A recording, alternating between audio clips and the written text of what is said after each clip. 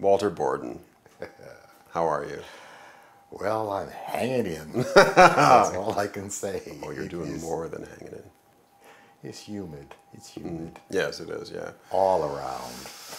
Tell me about where you started, where you were born, and when. I was born in 1942, July the 20th. Just celebrated my 76th birthday. Totally surreal. But anyway, New Glasgow, Nova Scotia. For those who don't know Nova Scotia and its history, talk to me about that area of Nova Scotia and the black community. Yes, New Glasgow was and is, but particularly at that time, one of the most significant of the black communities in Nova Scotia, and there were like 37 of them or so. New Glasgow black folk were known throughout the black community of Nova Scotia as being, well, right at the top of the list. And I say that because that's exactly how we were thought of. We, in our community there, particularly at a crucial stage of development in the black communities of Nova Scotia, seemed to be a conglomeration of people who excelled, who really did adhere to that, that philosophy of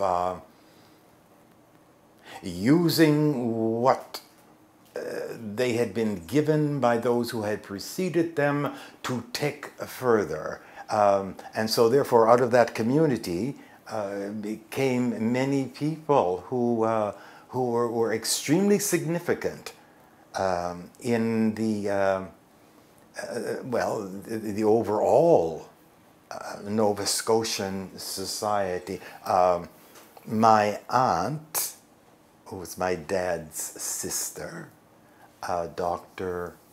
Pearline Oliver, she was Pearline Borden, married Dr. William P. Oliver, who is well known throughout Canada, has been one of the great educators coming out, you know, for the country. Well, his wife, Dr. Aunt Pearl, I'll call her, she was the first black student to graduate from New Glasgow High School, same high school that I went to. She became a very highly acclaimed orator and very, very, very prominent in the African Baptist Association. Another cousin, many people have heard of her, Dr. Carrie M. Best. Dr. Best is a legend in Nova Scotia. She was a lady who had the first radio program, black radio program in the province and in my hometown, of course, called The Quiet Corner. It was very influential in what I became. What was The Quiet Corner? What would she broadcast? For 15 minutes, it started out when she did it. Each evening she would broadcast a program that had references to things that were happening in the black community. She would read poetry because she read poetry beautifully, and that is how I learned to do it. She was a lady who had like a newsletter each month, the Clarion, and it was the Clarion that championed the situation of Viola Desmond,